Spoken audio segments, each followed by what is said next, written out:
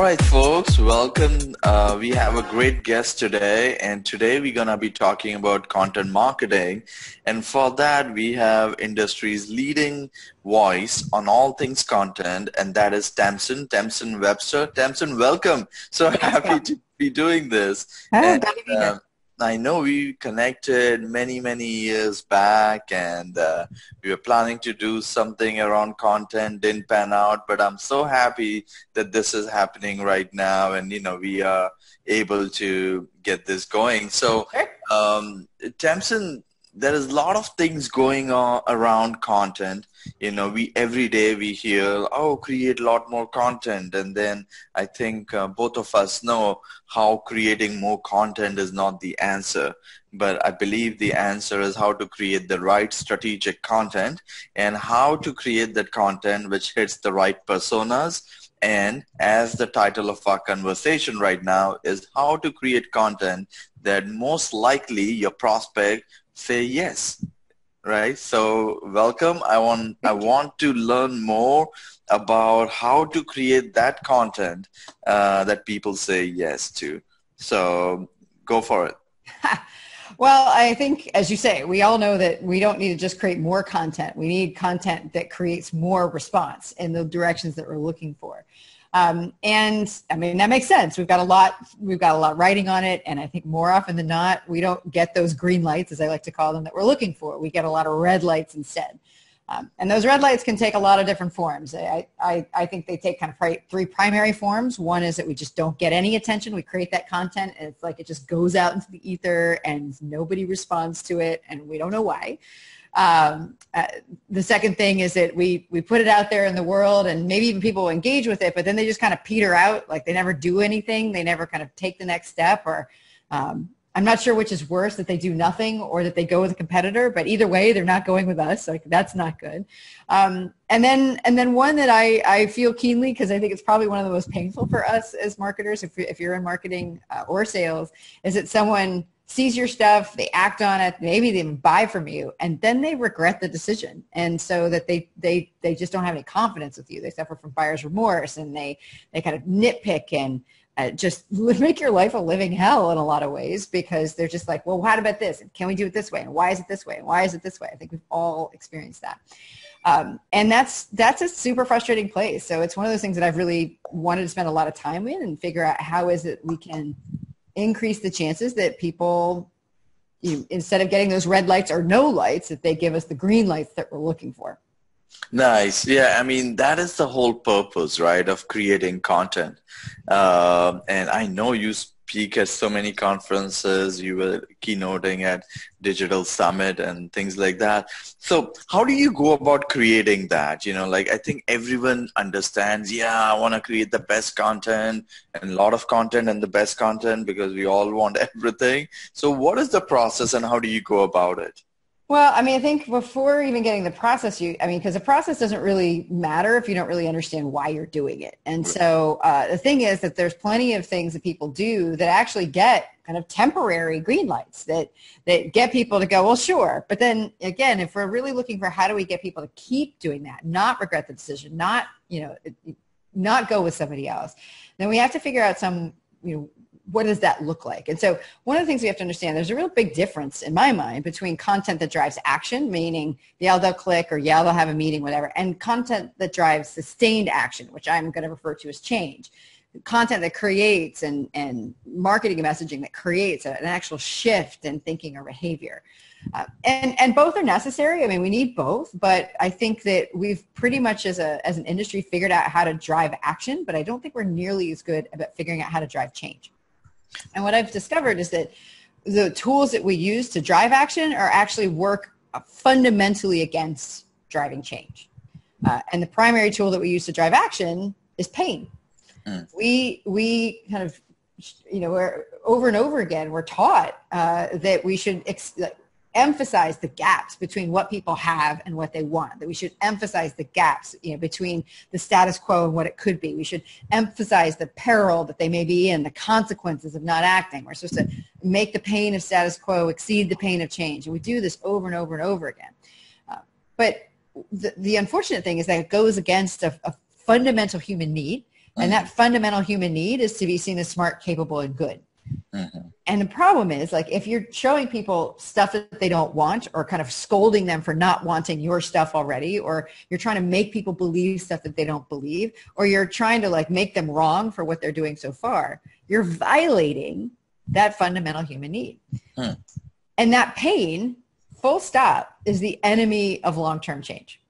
Because think about it, you're not going to continue to do something that hurts you. Like, if you all of us learned at some point not to touch a hot stove, you didn't touch it by just like, well, let me make sure. Like, you will not continue to do something that's painful for you. And so this fundamentally is why people don't stick with something, whether it's a diet or whether it's your business, long term, is because for some reason you've made doing that painful for them mentally. So the process to kind of create content that makes people say yes is really one that is designed to relieve pain, to relieve the pain of the decision, not introduce it. Or if you have introduced any amount of pain, to immediately assuage it and kind of give them the balm for it. You're right, and I think that is one, but there is also this fear tactic, right? So a lot of the content focuses on fear. Yeah, fear is another form of pain. So it's the same thing. It's, the fear comes from activating this belief that you may not have been as smart or as capable or as good as you thought you were. And that's just another form of the pain. So you're absolutely right, Bob. Like, we trade in fear, and that fear creates pain, and pain is the enemy of long-term change. Like, it will 100% drive an action. There's lots of data that supports that, but we will not continue to do something that is painful for us to do. We will not continue to act long-term in the face of it. So let's say I own let's do the classic widget company, right? So let's say I own a widget company, and, my sales team need new leads because they've been saying that marketing doesn't provide us with good leads. Marketing is saying, like, you know what, let's do content marketing. Yeah. So that means we need to hire someone to write our content.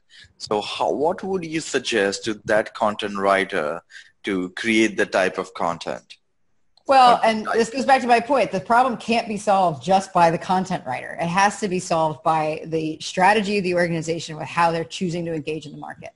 And the reason why I say that is because the content writer needs something to write about. And the thing is, in order to kind of relieve this pain of the decision, the way to think about it, Bob, is this, that a lot of times we think about how we're going to make our case for why they should do our thing. How can we make sure that we give them all the reasons and the benefits, and we create the differentiation about why we're better. We basically say, like, buy our stuff because what you're doing is wrong. Your business is going to go to crap if you don't do it, and our stuff is better, and so you're going to have to believe us, but just trust us and then buy. Like, that's how most of the time it works. Right. So that's building our case. But the thing that's least painful for someone is actually to build their case for your stuff, which means don't give them all of your reasons. You need to give them their reasons. So one of the first things that this content writer would do is kind of go to the leadership of the organization and say, what question does our audience, our clients, our prospects have that they're actively looking for right now? Like, think, what would they be searching for Google for that our product or our service is an answer to? That's where it has to start, is not, and it may be that they're trying to solve a problem, but we need to start with understanding where they are first and start with something that they want. And this is a great point, because most of the times that we have seen is people are still on what they think is the problem, right? And the customer's problem, the way they define it, is so different. Yeah. And so one of the things is to look at search intent that you just mentioned, Google. What are the ways can they find that, extract that kind of information? Well, I mean, Google's great. It's, looking at how people land on your website in the first place. What's the language that they're using? Talk to your frontline and prospect and customer facing folks. What are the questions? How do they frame it? I mean, again, it comes from unfortunately it comes from ourselves, or the fact that we're saying, well, we have to differentiate, we have to set ourselves apart. But if all the language that you're using out there in the market is stuff that people don't understand because it's like, well, it's your proprietary way to frame a problem. They're not looking for your proprietary way to frame a problem. They're trying to solve their problem. So your job, like the heart of building their case for your idea, is to get them to move from answering their wrong question to answering your right question. So for instance, it can be, if you think the right question should be, I don't know, what's a question that I as a company that wants to sell to the widget makers would have, which is say, okay, well, how can we, you need to make sure that you have, a comprehensive, content marketing strategy. Mm-hmm. Well, the widget company is saying, how can we sell more widgets? And what your job particularly from an early stage or awareness level content messaging standpoint should be was to get people from, in the course of that content or repeated exposure to content to move from asking the question, how do we sell more widgets, to saying, in order to sell more widgets, I need a comprehensive content marketing strategy. How do I build a content marketing strategy? Mm-hmm. You need to move them from their question to your question. And that's kind of one of the fundamental things, but you can't do that. You can't move them if you don't have good clarity about where they are right now. Right. So where you need to, that's, fundamentally where you need to start is what question are they asking right now? And then you start to build, again, their case for their idea. Now, the next step is to say, well, they've been trying some approach to that so far. They've been doing something, it's not that they're not trying to sell more widgets, they are. So we need to look at what have they been doing and what do they think the barriers are.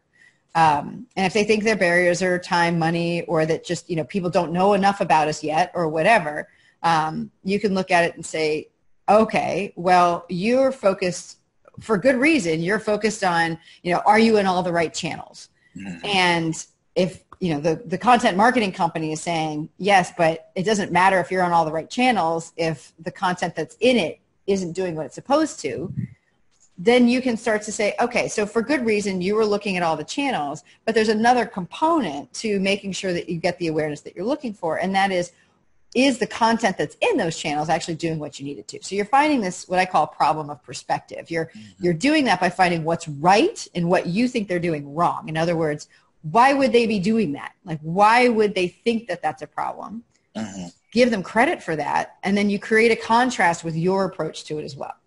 And how do you differentiate? That's a great point. We create, again, going back to step number one. But once you have found out, like, what's in it for them, I think most of the times as companies, we focus on the features that we do and not on their needs. So then have you seen different type of content along the buyer journey? Somebody's on the top of the funnel, middle of the funnel, lower down the funnel. Again, how big of a difference have you seen? Well, I mean, that's an important point, Bob, because you cannot use the same message to talk to people at 3 different points of the journey. Like, they're asking different questions. And if you've done your job, you've actually moved them. So I like to use this mental analogy of an American football field, right? Where, the end zone is like, they are happy customers of you, and you're the coach and your job is to move them down the field. Mm-hmm. A lot of times what we're doing is that, they're at the other end of the field. They're, 99 yards away from where we want them to be. And we're essentially out there with Hail Mary messaging. We're basically saying, our stuff is awesome. Come on down. Right. And it may work occasionally, but just like a Hail Mary pass, like, it's called a Hail Mary pass for a reason. Like, it doesn't happen that often. So we have to understand that messaging needs to link up. There isn't just the messaging. It's what's our early stage messaging? What's our middle stage messaging? What's our late stage messaging? Because just like football, you're going to play a very, very different game when someone is close to the end zone than when they're very far away.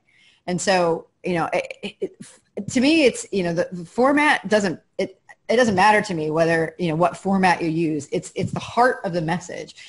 Far away, the heart of the message should be kind of like, why have you been struggling with answering this question for yourself in the first place? Mm-hmm. And again, that high stage messaging just might be like, hey, you may have been struggling with your awareness because you've been more focused on channels, again, for good reason, than you have on the content flowing through it. So we need to make sure that you're, kind of doing something that really looks at, your content and its quality in a way that includes the channels but reflects them as well. And then once they're kind of at that point, they're like, okay, well, now that I need a kind of comprehensive strategy, like what's the best way to build one of those strategies? Like, so that's their next question. And then you want to kind of get to a point where you're setting up the answer to that question in a way that goes, oh, so the best way to build a comprehensive content marketing strategy is to make sure that it is equally meets the needs of us and our audience. I don't know. I'm just saying that, like, again, so then now they're there. Now their next question should be, well, how do I build a content marketing strategy that equally meets the needs of me and my audience? And then eventually you're just moving them down the field until what you've built is a path to, like, all their answers to their own questions lead to you. That's how you need to think about it. No, yeah, that's great. I mean, what we have also seen is different content resonates with different audience, the titles and things like that. Have you seen any major differences into what type of content people were producing, say 5 years back? We used to do a lot of webinars, if you remember. Yeah, I mean, Again, I will fully admit that I have, I designed the business that I have because I've never loved chasing channels in the first place. It's always seemed to me that the channels are absolutely secondary to the message and the content that's in them. As far as formats, I mean, obviously the thing that's really taking off is audio and video still. But I think the reason why people are struggling is back to this reason that we're not actually looking at what is it that we're trying to do. We're trying to tell our story in that content. We're not helping them build theirs. That's the fundamental difference. And that's the reason why I think people, no matter what format that they're talking about, and no matter how those things change, until you can figure out how to build their story for you, you're going to continue to struggle. Nice. Tamsen, I know maybe, I don't know if you want to say, but any clients that or any companies that you've seen in this thing who's doing this really well, as an example? I mean, I've got lots of examples of people that don't do it well. I mean, the thing is, it's hard to see it a lot of times out in the world, but some of the work that, client that I use a lot in my own stuff is a client called Human Workplaces. They do a lot of work on, engagement and culture training. And so, they have done this, I think, very important shift into helping people understand how, kind of just asking, how can we get more engaged employees, is actually a question that needs to be focused more on how do we make sure our employees feel engaged with our success. And what they've been doing out there, I think, is very much in line with what I'm talking about. But I'm not going to say you're going to go see like all their content everywhere. Right. It's like, oh, well, absolutely. That should be doing it. But I think that's very helpful. Nice. There's also a lot of talk about distribution because everyone is creating this content.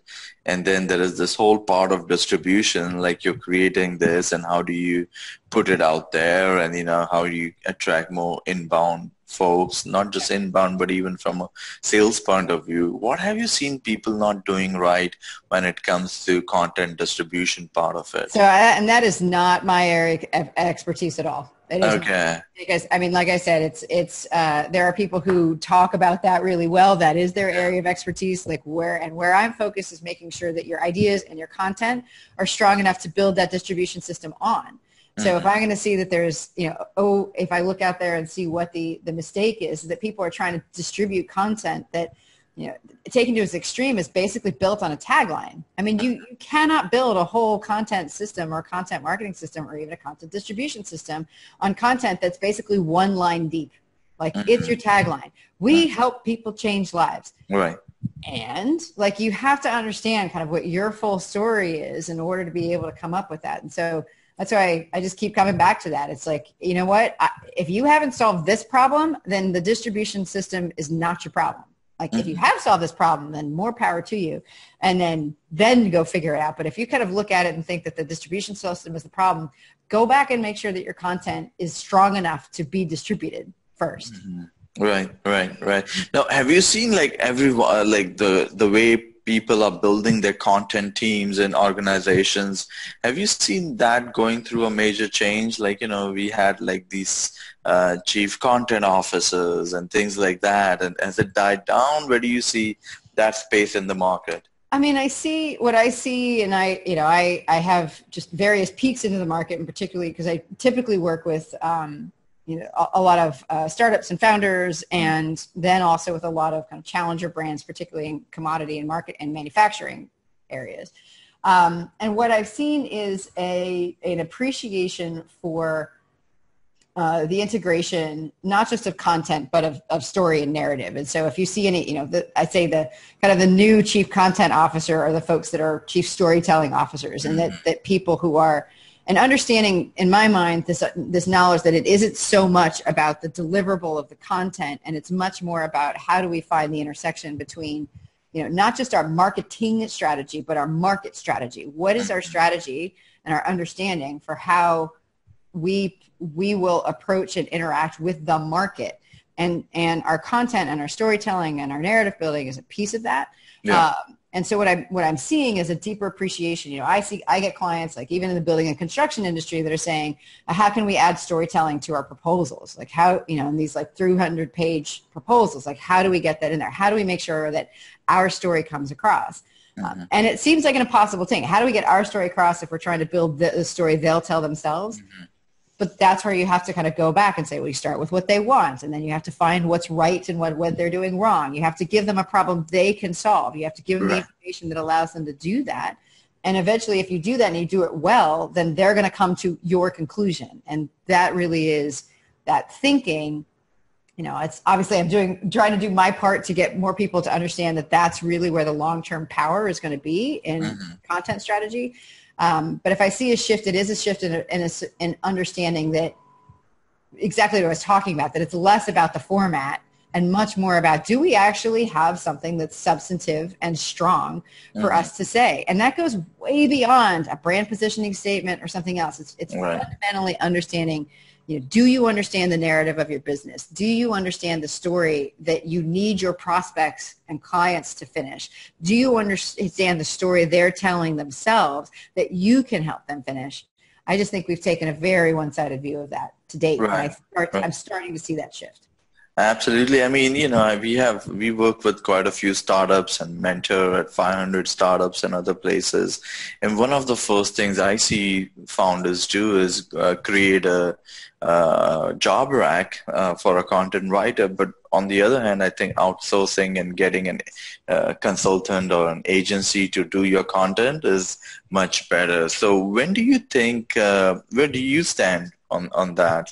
Well, again, I don't think your content writer is going to do you any good if you don't know what the narrative is that you're building. Right. And since I've spent 20 years in brand and message strategy, I spent 15 of that on client side and 5 of that in agencies. And the thing that I've discovered over and over again is if you completely outsource your content and your narrative building, it will never work for you long term. That's been my experience, because it's way too easy for the client or the organization to kind of anything that goes wrong with that message, they're going to blame on the outside agency. Right. There's not enough ownership of it. And that doesn't mean that you have to bring it completely in. But what I've seen work very, very well when there is an organization that does want to work with an outside agency is that they should come to agreement together on what not the brand is or just the positioning statement, but what the narrative is that they're trying to build. What questions do they help people answer? What problems of perspective that they don't know about do they help people solve? What are the fundamental assumptions and values that they share with their organization has that must be present in the company in the prospects that they talk to, and what are the variations and approach that they represent in the marketplace? If you have those elements, then you've got agreement on those elements, then an outside agency can then go and help you build on those elements. But then there are ones that, because the organization recognized and helped build, they have much more ownership of. So I don't think you have to go outside. I think it's enormously helpful, because I think a lot of times the expertise of the business should be focused on the business and not on the marketing piece of it. It's very hard for someone within an organization to stay up on all the changes in content distribution and formats and all of that.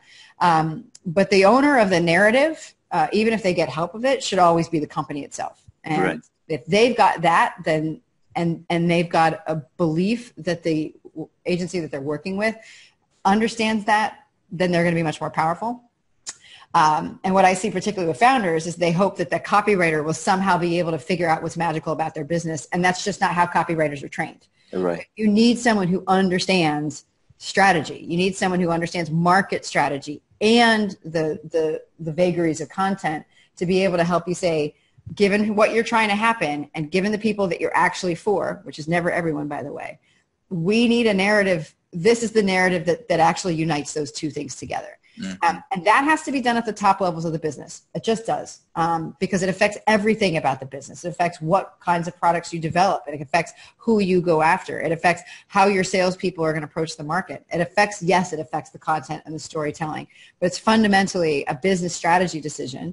And because it isn't anything that you do in the marketplace is a product of that narrative. So if you don't actually surface it and actually talk about it, then it doesn't matter. You can't just like say, this is the brand that we wish we have and push down, because this narrative, this thing I call the red thread, is what's creating all of that in the first place. So that's what you have to identify. And then you're going to get way more out of your investment in some kind of outside agency. Yeah, because they can articulate your vision and, you know, why you are there in the first place. Yep. And I think the articulation is what the agency or the writer can do. But Tam, is there anything that I didn't ask you that you want to talk about? I know, like, I asked you a few things, but is there anything I asked that you want to get it off your chest? No, I mean, I think you've obviously hit on a lot of my common rage points, which is just, you know, I think it's super, super important to make sure that you're strong, you know, that what you have is strong enough to build on. And, you know, what I see people do all the time, organizations, founders do all the time, is that they zero in on, you know, a tagline, or they think if we could just get our like 3 brand pillars, it'll be enough. But the problem is, like, when it comes out and you start to see that shift day to day, it's kind of like trying to blow up a low-res image, right? If you've got a low-res image, like if you blow it up, it looks like crap and it doesn't work because there's not enough data in it.